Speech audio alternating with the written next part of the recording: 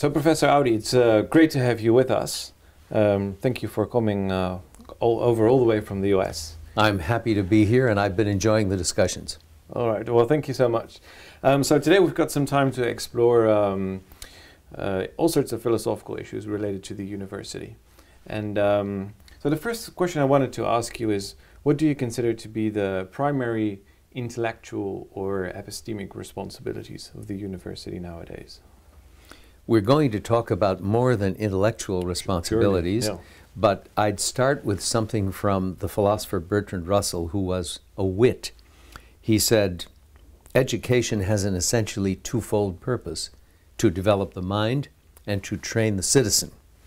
And he added, the Athenians concentrated on the former, the Spartans on the latter. The Spartans won, he said, but the Athenians were remembered.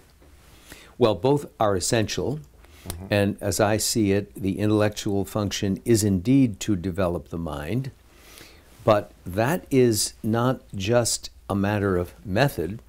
There are also requirements of content. So there's a methodological side and a contextual side.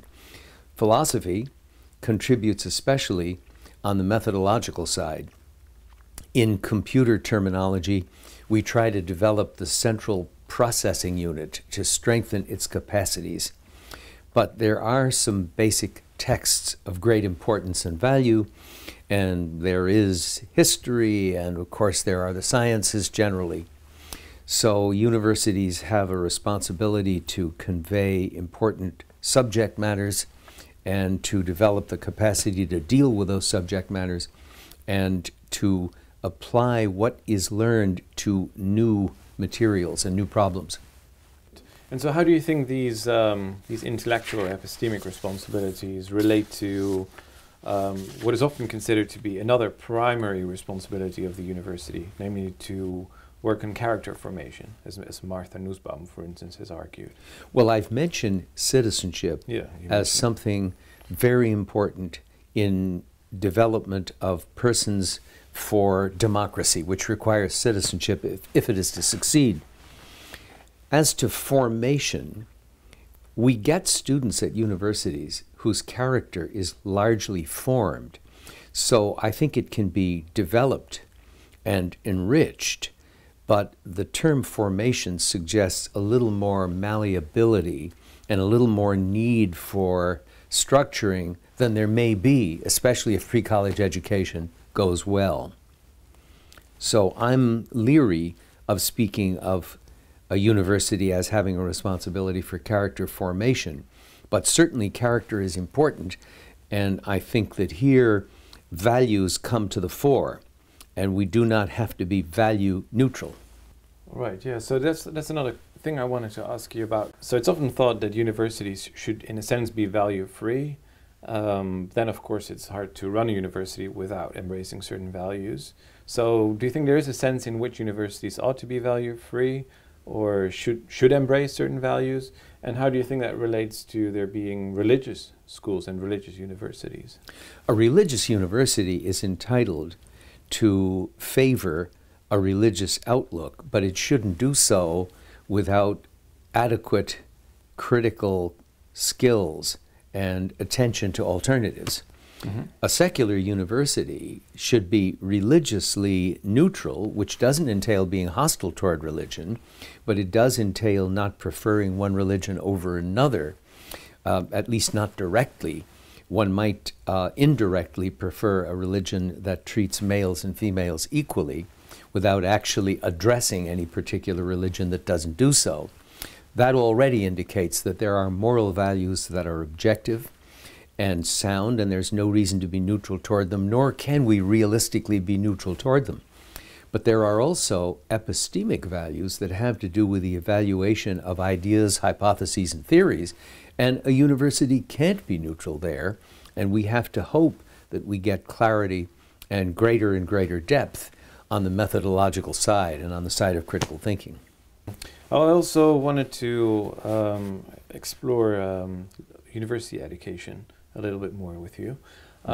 So do you think there are certain questions, so big questions of life, that all university education should address. So no matter what subject matter you're studying as a student, those are questions that ought to be addressed at some point in your curriculum. Presumably, students should develop a kind of worldview through university education. And they should do it in their own way, but there are good and bad ways to do it. Many would say that we have to present visions of the good life. Others would say a meaningful life will normally be a good one, but a meaningful life doesn't have to be a good one in any readily identifiable sense. Certainly a good life will be meaningful.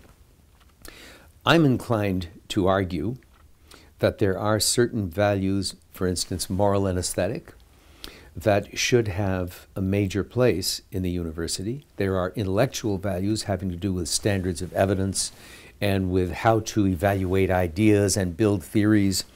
So these should have a special place. But I'd add one more thing. This is a world in which there's a lot of work to be done. And I think we know that people are not happy if they don't have meaningful work. So I think the capacity to identify and enjoy meaningful work is crucial for university education. Philosophy contributes distinctively there. It's not only interdisciplinary, but metadisciplinary. It views the other disciplines from different angles and at a higher level. And it helps people to see the meaningfulness of a multitude of possible tasks, so that it's good training, not just for any job one might happen to get, but for change of jobs, which is very characteristic of modern life.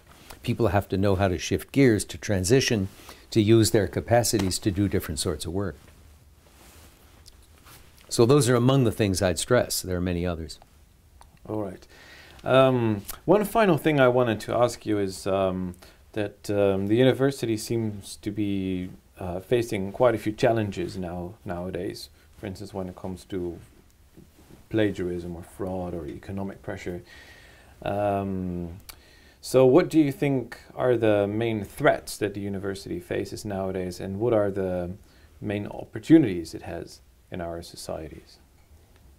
Well, I would say the power of the internet has grown almost exponentially in recent years, and its influence has grown. And I think that there is a danger to universities of people's expecting images to provide more information than they do. There's often an expectation that complex matters can be boiled down. There's a tendency to want a one-line summary of an important matter. So we have to avoid oversimplification. We have to avoid demands for narrow success in one vocation, financially, in something of wide public interest. So universities have to develop critical thinking and a tolerance for intellectual discipline, a resistance to demagogues and one-liners. This is an enormous challenge. And the harder times are economically, the more parents and the public demand vocational training, which can actually interfere with vocational success, ironically. We should be training the mind and developing citizenship capacities, and that requires concentration on basics and emphases on methods that are neutral between alternative vocations. All right. Well, thank you so much. Thank you. I enjoyed it.